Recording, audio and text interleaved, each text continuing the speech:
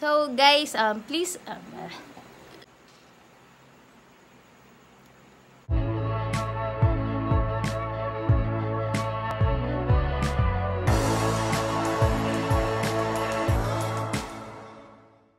So hi guys! Welcome back to my channel, and for today's video, meron na naman tayong panibagong makeup tutorial na gagawin. And for today's look, gagawa tayo ng Korean makeup tutorial. So let's get started guys! Nakapag-primer na ako ng face ko. Ang ginamit ko is yung face blur ng Etude House. So maglalagay lang ako ng itong Vaseline na lip therapy. So para hindi crack-crack ang ating lips. Kailangan ko ng konti. For today's foundation guys, gamit ako ng Bilena All Day Liquid Foundation in the shade Silk. So, maglalagay lang ako ng konting-konti.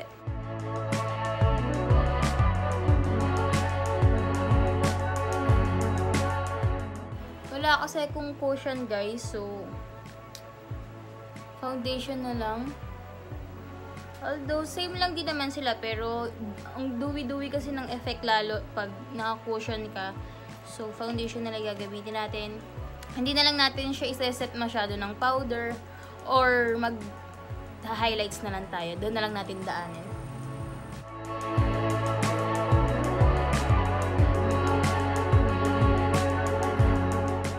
Then, maglalagay lang din ako ng concealer. Any concealer na meron kayo. Lagay ko ng medyo sa aking under eye area.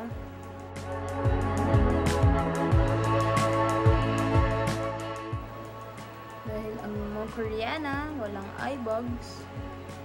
Kaya, liyahin natin sila. Para sa ngayong look lang naman.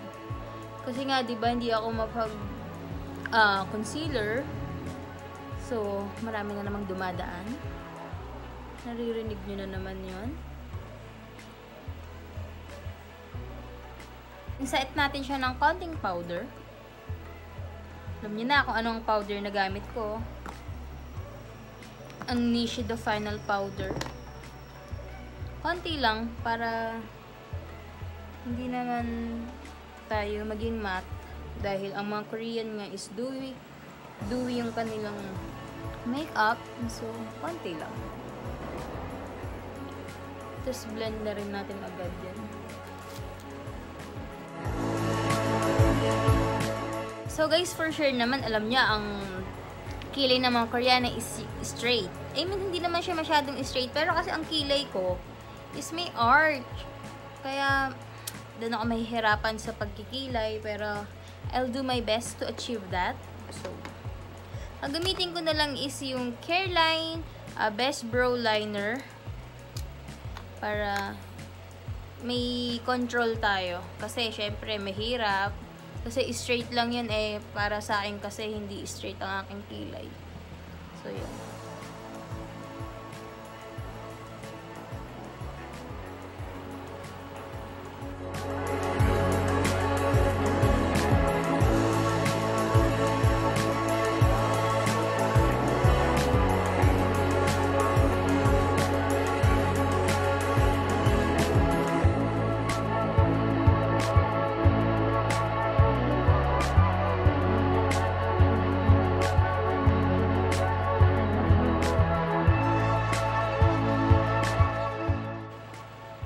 So, ayan guys, nagawa ko na yung kilay ko.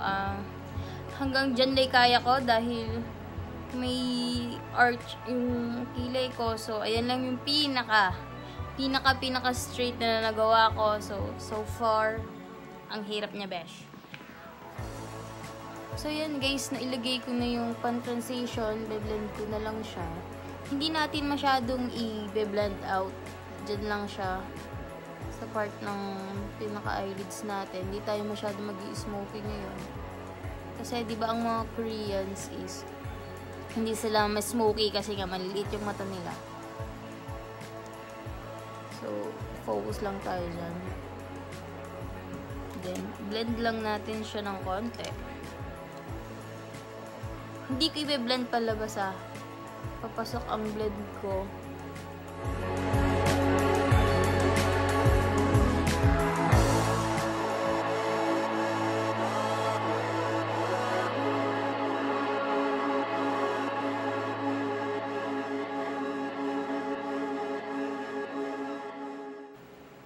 So, yan guys. Nailagay ko na yung pinaka-main ng eyeshadow natin. So, gagamit ako ng Flirty Eyes, Flirty Flutters ng Avon.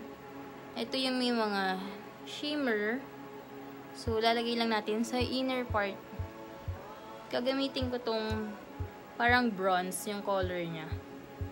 Pat ko na lang siya.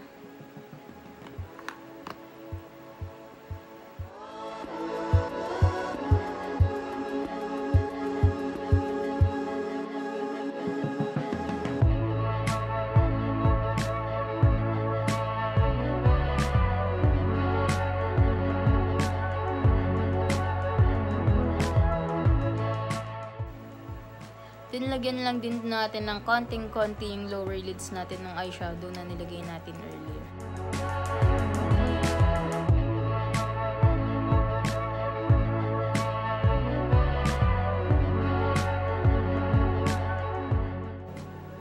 So, after natin mailagay sa lower lids natin yung mga eyeshadow, lagyan na rin natin ng shimmer itong inner lids natin.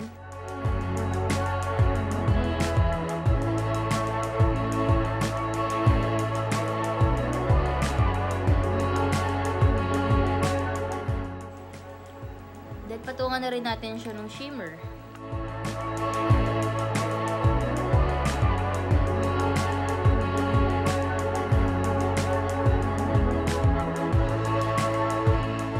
Maglalagay tayo ng patungkil na pencil. Hindi naman siya patungkil, pababay gagawin natin.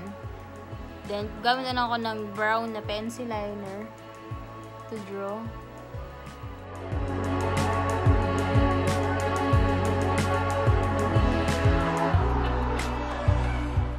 Then, smudge na lang din natin siya ng konti.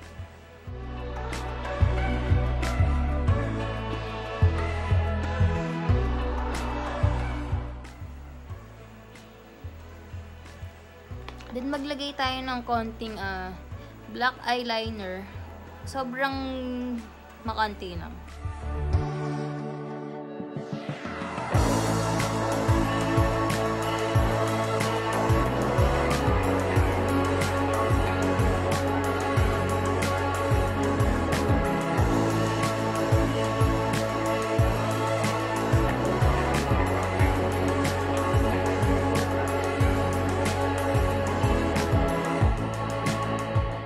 Sa waterline ko, maglalagay na lang ako, ilalagay ko na lang itong white something na to para mas medyo mag-pop up ng konti yung mata natin.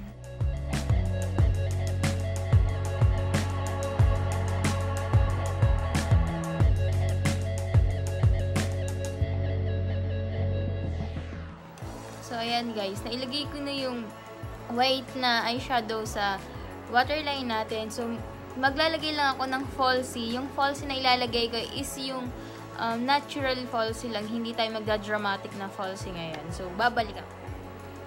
So, yan guys, nailagay ko na yung falsie ko and contacts. Yung falsie na ginamit ko is sobrang natural lang niya. Then, yung contacts ko na gray. Then, finalize na lang din natin yung the rest of our face like konting contour, highlights, and blush on.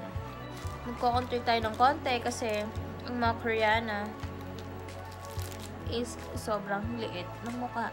So, gamitin ko lang tong NYC na bronzer ko din. Mag-contour tayo ng very, very light.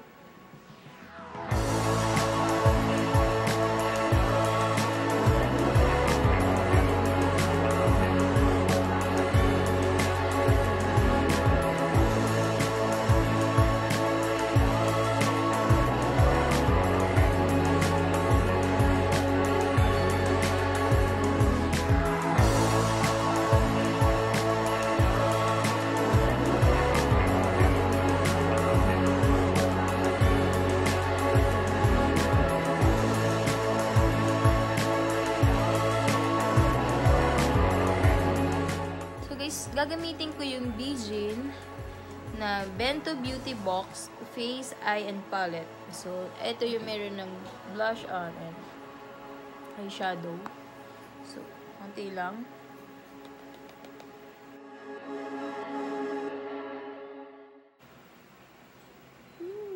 that glow.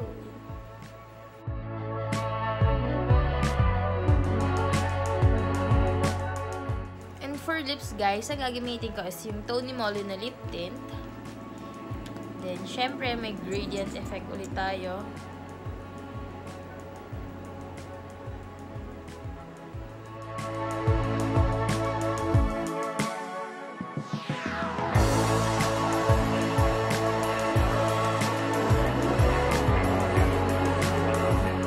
Then, maglalagay ako ng konti na lip tint ng Bilena sa inner part lang para mas bongga.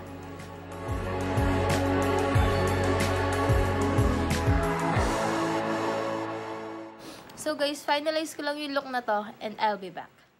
시간을 되돌리면 기억도 지워질까 해볼 수도 없는 말들을 내뱉는 걸 알아 덜 힘들게 했고 눈물로 살게 해. So, hey guys! Sana nagustuhan niyo yung makeup look natin for today. And please like and subscribe to my channel if hindi pa. And hit the notification bell para ma-notify kayo sa susunod na upload ko ng videos. Thank you guys!